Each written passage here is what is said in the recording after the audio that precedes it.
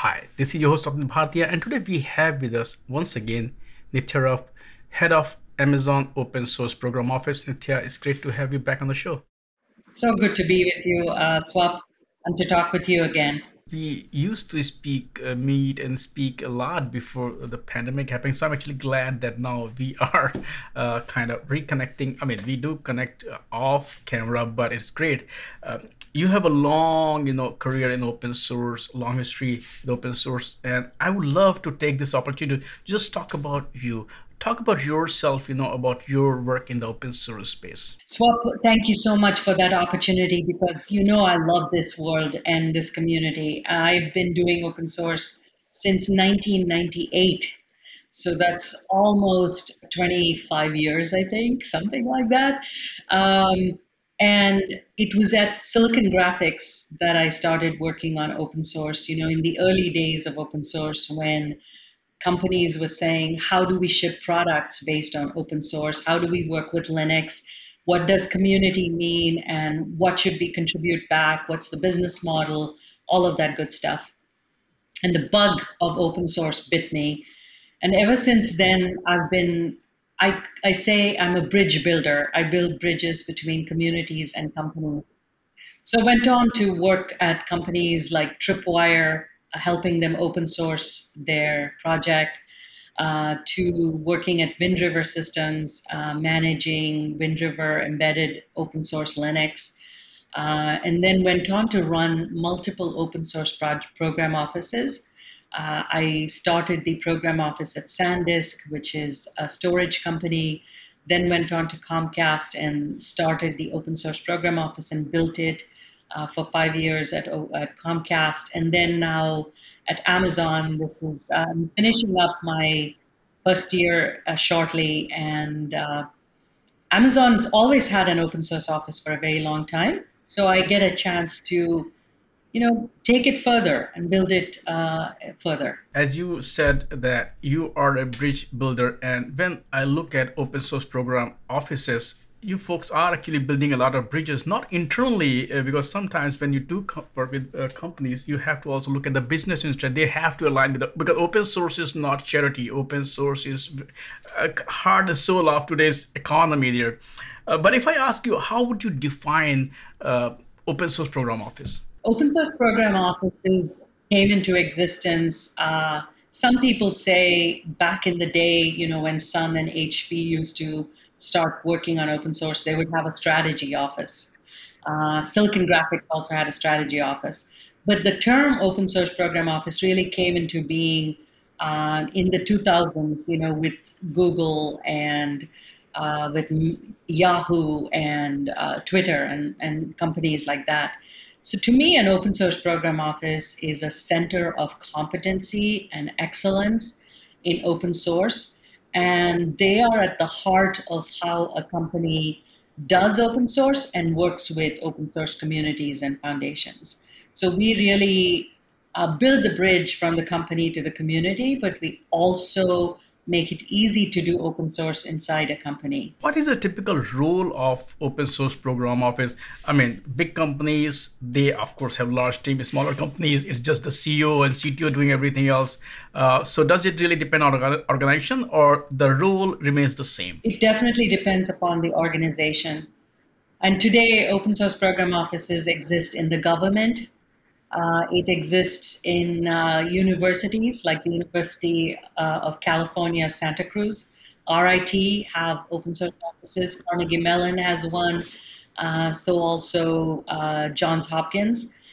And in companies, big and small, it varies. It also varies really by the business of the company. An enterprise, which is, say, in the media and entertainment space like Comcast, has a very different objective in its open source program office as opposed to a technical company like an Amazon or a Microsoft or anyone in the technology space. So what is the role of an open source program office? First and foremost, it is to really be an expert in open source norms, how communities function, how to be a good citizen in open source. It is also to really know what role does open source play in the company's business. And hence, how should the company engage with open source? How should they comply with open source? How should they consume open source? So it is a very different pattern for a tech company as opposed to an enterprise, right? At Comcast, one of our objectives from the open source office was how can we establish a technical brand for the company? Because you may not be known as a technical company if you're an enterprise. And how can we attract good technical people into the company? But from a technology company, it may be more how can we make sure we are experts at the technology we provide to our customers? How can we make sure we sustain the communities that we depend upon? So the objectives will definitely vary. So you need to understand how open source plays a role in your business. If you look at your career graph, you largely work with large companies. Does that mean that open source program offices are only for large companies or is smaller companies? Because the fact is, in today's world, every company is leveraging open source in one capacity or the other. Some companies are very well placed to also contribute. Some are still trying to figure it out. So talk a bit about, is it only for big companies or smaller companies should also have open source program office or at least open source strategy? Every company should really be thinking about its open source strategy. And exactly as you mentioned, startups today, the reason they can move fast is cloud, of course, helps them move fast, but also open source consumption helps them move fast. They don't need to build it, they can use it, and they need to understand how then their relationship should be to open source from a consumption perspective, from a contribution, everything. And clearly, they don't have as many resources, so a little portion of the CTO office should be really worrying about what is our open source strategy? Are we complying with licenses? How are we working with communities we are dependent upon? To be honest, you often startups are acquisition targets for larger companies. And one of the blockers in mergers and acquisitions often is that the startup does not have its open source house in order. And so they really do need to worry about it, at least for that purpose, but also to really manage, the supply chain, if you will, of what they're consuming, right? And then there are startups which are built on open source. So their main business is providing the commercial equivalent of an open source project, right? As in the old days, Red Hat did for Linux. And in that case, they're even more important to have open source as part of their strategy.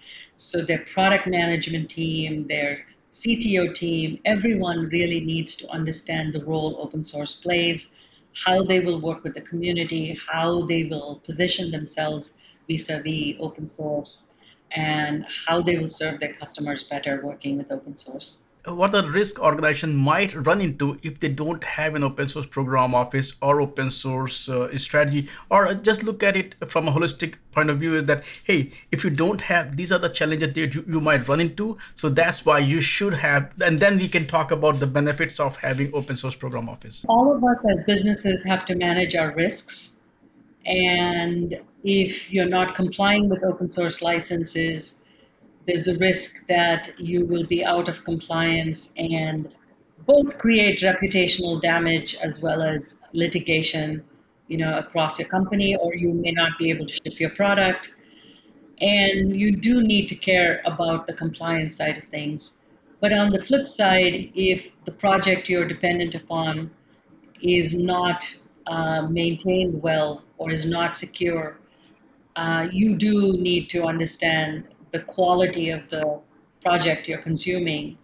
And you have a responsibility to help that project do it right, right? You have to have a seat at the table and make sure that that is right.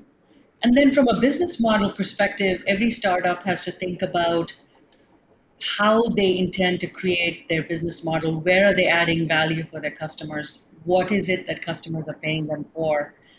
And in an open source based company, it's even more important to kind of clearly construct a good business model from the beginning and not try to change licenses or play with other things, and not treat your open source community as a lead funnel, right? They are there to give you feedback and to experience your project, a product. When I was listening to you, it does look like that open source program of, I don't want to intimidate anybody, but you folks do a lot of things. It's a lot of internal engagement is there, a lot of external engagement with the open source communities are there. What are some of the basics, or you can say the core functions of a successful open source program office? Some of the most core functions of an open source program office is, first of all, you need to understand how your company is consuming open source and hence how you should comply with open source. So establishing a policy for open source consumption, contribution, release, distribution is one of the most core and fundamental aspects you need to think about. It's not a can do or may do, it's a must do. So that's a basic function. And then the second function is education of your developers around open source norms, communities, how it functions. If you are engaging upstream, if you are building a community downstream, how you should conduct yourself and what are the objectives of conducting yourself in that way. And being a good citizen is a big, big part of our job.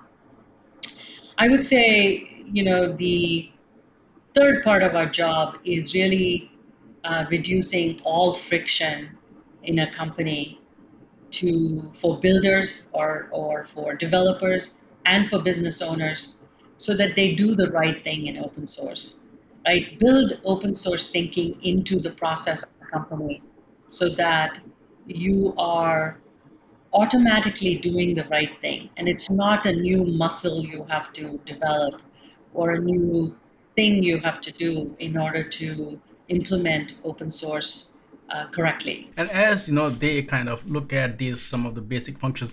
What are some of the challenges that open source program offices run into today? One of the big challenges often, and I may use my cheat sheet to kind of look at some of the challenges, is we now have to start looking at security and what is the role of open source program office in security. We're not security experts, but we know how open source functions. So we need to partner with our security team members to make sure that they know how to navigate open source security. And then you have new areas that we need to define policy and define process around, such as generative AI, data, hardware. What is the role of open source in those areas, and what should our developers do in those areas, right? And it's really helping our business see the value of open source and mitigate the risks, but also take advantage of the opportunities that are there and work with foundations successfully. We often help our team members with thinking through, should you or should you not release this? Should you or should you not host it at a foundation? And which foundation should you host it at? And how do you build community correctly? So these continue to be challenges. They're not new, but the area of security, AI, data, hardware is something where we are kind of defining new processes, if you will. And as you were talking about, engaging with open source community, whether to contribute or where to contribute, how should open source program office engage with larger open source communities? Because companies, they don't just use one open source project. Today, there are many open source projects, and within open source project, there are different communities. So what is the right approach to engage with open source communities? Once you know what your dependencies are and what projects are strategic to you, you really need to make the time and the energy to be a part of that community. You can be a member, you can be a governing member if it's at a foundation, you can contribute, you can help the project, frankly, succeed and community succeed. And really make sure that you are helping sustain that community and that project, and also respecting the norms of that community, right? Each community has a different culture, has a different way of functioning, and you really need to be a good citizen in that community. So at Amazon, we are a big part of CNCF. We are a big part of the Apache Foundation. We are very respectful of what these organizations do, and we want to make sure that these organizations are successful. What advice do you have for open source program officers? So once again, they can juggle all these balls within the company and outside with the communities successfully. I think it starts with what I said before. It is understand how your business uses open source and why open source is important to your business. Um, Second is understand how to guide your team and your company in being a good open source citizen. And third is deeply understand the pain points your developers and your company has in working with open source, and do everything you can to unblock those pain points and make it easy for your company to work and be a good citizen. Can you also talk a bit about what are the resources which are available? Because there are a lot of organizations out there, a lot of companies also, they do a lot of work to help folks, get started with open source program officers. So talk a bit about what kind of help is available there to folks. Definitely, there's a lot of help compared to the early days. There's a tremendous amount of help for the open source program office. The Linux Foundation, for example, has a group called the To-Do Group, and the To-Do Group does an excellent job of writing case studies and best practices and hosts a lot of talks and helps build community where we can exchange best practices across open source program offices in the world. And the other resource I would say is the OSPO++ group, which helps with more university and public sector OSPOs. So they've kind of focused on that. The third I would say is there are quite a few good books. Ibrahim Haddad has written some really good books on open source program office. He's the executive director of the AI and PyTorch project at the Linux Foundation. But I'll also plug a book that I contributed to. The Oxford University Press this year actually, published a book called Open Source Law, Policy, and Practice. And it's been edited by Amanda Brock of Open UK. I've contributed a chapter to that book on OSPOs.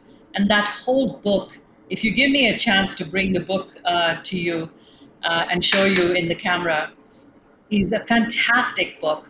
And it's like a reference book for anyone in open source, whether it's in the law side or in an open source program office. So I would say there are some excellent resources now to doing it right. So this is the book. It's called Open Source Law, Policy, and Practice. And you can see how big it is. Chapter 19 is the chapter on open source program offices. And I'm incredibly proud of the contribution we've done to this book. There were 25 luminaries in the open source world.